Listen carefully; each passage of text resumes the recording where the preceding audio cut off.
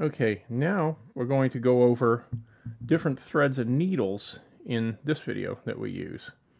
Okay, so these long things are called doll needles. Well, I have used them for doll patterns, but mostly they're long like this because they're great for basting, especially with lycra, spandex, fabrics that stretch, because you can actually get them to do quite a long length of baste before you have to pull them through.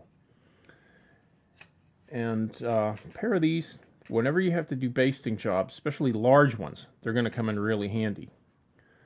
You probably will need a thimble because they can be a little stubborn when you have to force a needle through a long baste, but they're definitely worth it. For a couple of bucks, you can't go wrong.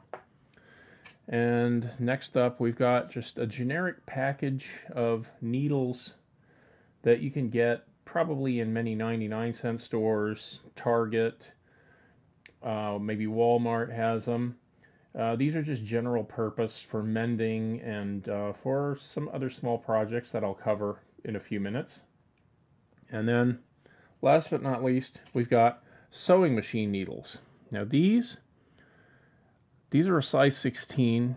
I'm not sure if these are ballpoint or sharp point, but the number 16 works great on all of our projects that involve fabrics that we have to treat and stiffen before we sew them, such as lycra spandex. They also work on thin, flimsy fabrics like polyester Polylite.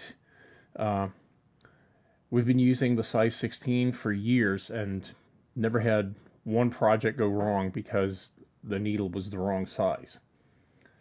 Okay, so that is going to cover the different needles that we use for all of our projects.